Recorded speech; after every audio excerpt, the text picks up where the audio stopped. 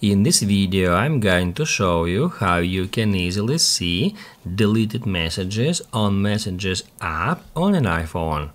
Be sure to watch the video to the very end so you don't make any mistakes. Let's get started, and first off, open up Messages app. Now let me just delete a message, just to demonstrate you how we can then easily find it. Now guys, to see the deleted messages on Messages application, all you have to do is just tap right here at Edit and then select Show Recently Deleted. That will show you all the messages and conversations you have deleted within the last 30 days. They are stored there up to 30 days, and after that they will be deleted even from here.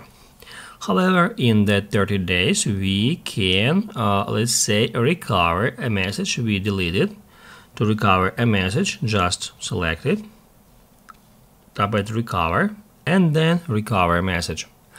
And also from here we are able to immediately and permanently delete some conversation without waiting for 30 days. To do that, we can just select that conversations, tap at Delete, and then delete again.